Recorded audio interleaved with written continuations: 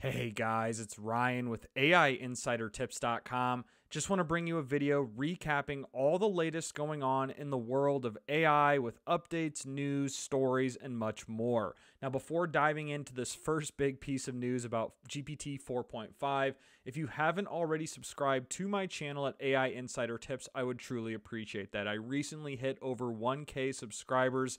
And I appreciate all the support you guys have given me as I spend hours doing these videos, research, just trying to provide as much value as I can for you to help you learn and stay updated in AI. So diving back in, guys, of course, the very first piece of news I have to tell you is this leak of the GPT 4.5 language model. Now, this is not officially released. So in this image, it shows openai.com/pricing, and there's an image comparing GPT 4.5 to GPT-4 Turbo.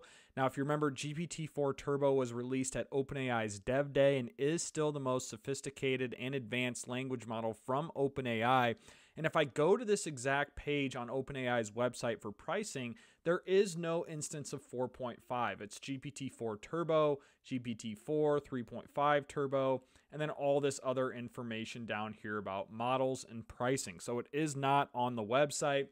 And when I also look on ChatGPT, both the plus and free version, if you click the language model drop down here, no instance of 4.5 as well. I'm still seeing 3.5 and 4. If you are seeing something different than what I'm seeing, please let me know in the comments. But I believe this is the case of 4.5 is not available for users yet. So this leak right here, what was really interesting to me is you'll notice how much more expensive this GPT 4.5 language model is compared to GPT-4 Turbo. GPT-4 Turbo is currently at 1 cent per 1K token input, 3 cents per 1K tokens output. Compare that to this 4.5 language model. Apparently it's 6 cents per 1K tokens input and 18 cents per 1K tokens output. So 6 times more expensive on an input level for GPT 4.5 compared to GPT-4 Turbo. So it'll be very interesting to see what happens here. Now, if you go down here and read this Twitter thread here, there was actually a Reddit thread release that someone who was an insider dropped this image on Reddit.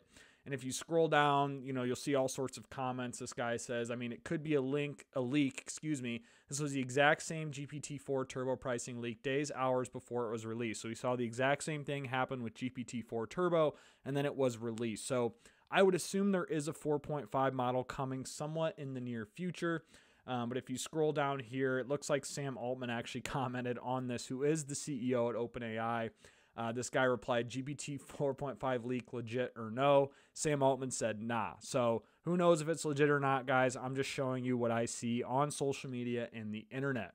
So on the same topic of OpenAI, Sam Altman tweeted this on December 13th, so a few days ago, that ChatGPT Plus subscriptions are back. Now, I have several videos that talk about ChatGPT pausing their Plus subscriptions due to server overloads.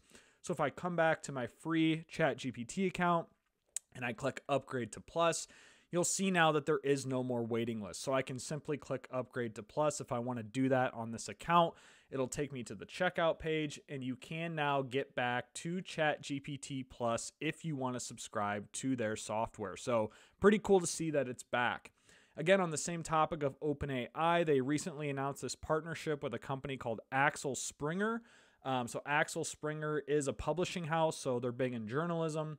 And it says here, Axel Springer is the first publishing house globally to partner with us on a deeper integration of journalism and AI technologies. Now, it's no surprise here that ever since the release of ChatGPT and generative AI, there's always been a clash between journalism and generative AI. And for obvious reasons, as AI tools are scraping a lot of data and text and content from journalism sites and then using that in their AI models to train them. So obviously a lot of tension here.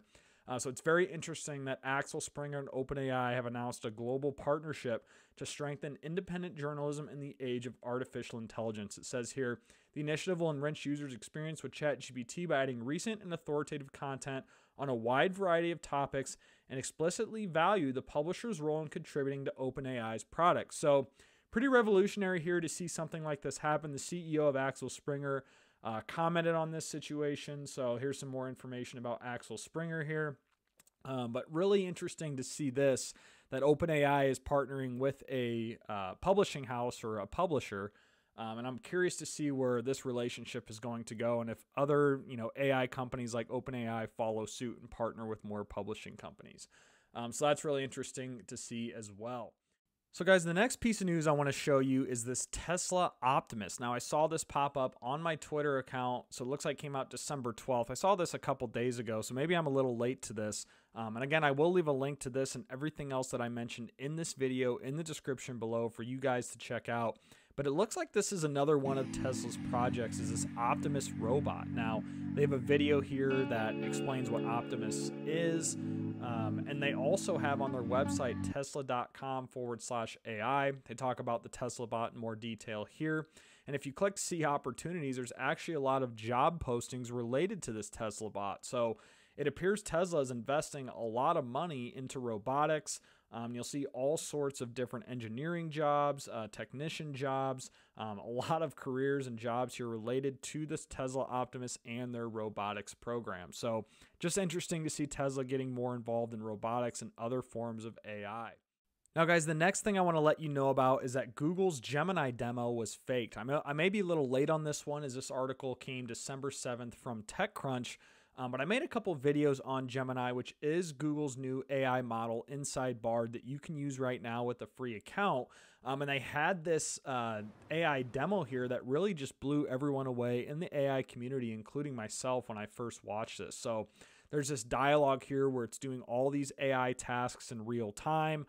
And it seems very impressive when you watch it, but then you come to find out that just one problem, the video isn't real.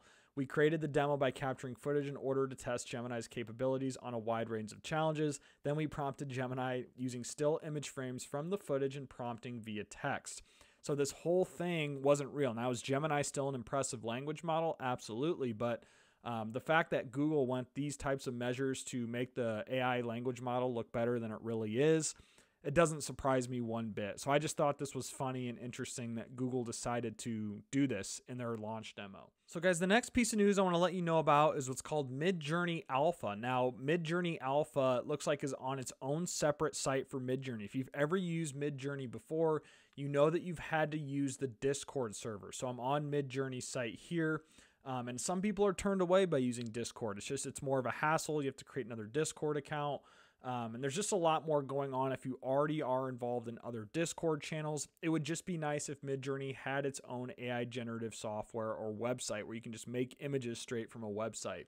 And that's what this tweet hints at right here. So you'll see the video from this creator, Nick St. Pierre. So he leaves a link to alpha.midjourney.com, but when I click that, it just directs me to the original Midjourney site. You'll see it says alpha.midjourney.com. But the issue here and what I found is that you need to have created thousands and thousands of images inside Midjourney to get access to this Midjourney Alpha website. So he goes down and talks about here this video about all the different things you can do. So you guys can watch this if you want. I just think this interface looks a lot cleaner than just what's been going on with Discord and Midjourney. Stylize. And especially with all the competition in the AI text-to-image space. I think this is a great move for Midjourney, moving people away from Discord to their own website where you can generate images inside a standalone Midjourney website. I think that's really cool. So if you guys have access to this Midjourney Alpha, let me know in the comments below. But again, I believe you have to be a Midjourney power user and generate tens of thousands of images in order to get access to this. The next piece of news, guys, is in Google Search Labs. You can go to this site here, AI Test Kitchen. .withgoogle.com/tools the Music FX. So there's this Music FX that Google actually released. So if I go back here, this is the main page. And if I scroll down, there's all sorts of projects that Google Search Labs is working on. There's a Text FX one. But here's the Music FX. So if I click Launch Music FX, this is a text to audio tool. And it's completely free. All you need is a Google account. As you'll see, I'm just signed in with my AI Insider Tips Google account. And you can type whatever you want. And I'm just going to do a quick one in this example. I'll just say classical music, just something extremely simple. We'll click Generate Prompt. So now it's going to generate an actual, more optimized audio prompt to give it to this tool. And we'll give it a few seconds here while it is generating the music.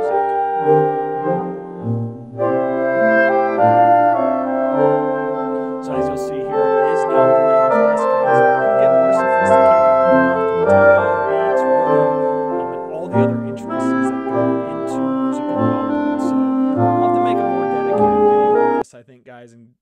can do and see how sophisticated this AI text to audio tool can get. But really cool that Music FX is a free tool to use, as a lot of these are paid in this text to audio space. So just a final quick piece of news here. Claude, which is the large language model or LLM developed by the company called Anthropic, has released this new extension called Claude for Google Sheets. So you can get an API key from Claude. Looks like you can download this extension, enter your Anthropic API key, and you can start using Claude inside Google Sheets. It gives, all these examples here are screenshots on this press release where you can do formulas and you can just do any typical API call that you can already do, similar to other language models. We see this with OpenAI all the time, where you can integrate an API key and you can get outputs in GPT-4, 3.5, whatever the language model that you want to use via API access. So that's it, guys. Again, just wanted to bring you a quick video recapping all the most important news over the past week or so in the world of artificial intelligence. Again, the most important piece of news here, in my opinion, is this leak of GPT 4.5. So stay updated. If this language model does come out in the near future, we saw something similar with GPT-4 Turbo. It got leaked, and then several days later, OpenAI's Dev Day came out, and then GPT-4 Turbo was announced. So it would make sense, in my opinion, that 4.5 is a language model on the horizon, in addition to GPT-5, which actually got announced. And I do have a separate video talking about that announcement from OpenAI. But that's it, guys. Again, if you appreciate videos like this, where I just bring you the most important stories and news in the world of AI, I would appreciate you subscribing to my channel at AI Insider Tips. And again, guys, this is Ryan. I hope you all have a great day.